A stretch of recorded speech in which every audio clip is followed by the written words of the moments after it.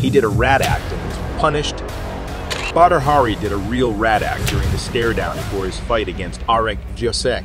And in the fight, Badr sent Josek to the dream world on the first seconds. But apparently Josek had enough sleep that day, so he continued the fight. The rodent was not satisfied with this outcome and forced Josek to sit down and rest. But fueled by revenge, Josek found strength to get up to complete his anti-rat mission. Then Badr committed another rat act by hitting his opponent after the gong. In the next round, the rodent decided to test Josek's strength again. But apparently, Josek turned on the Chuck Norris mode, and that's why he was indestructible on this day. After surviving another storm, Josek subdued his opponent once and for all with precise high kick, thus punishing the famous rat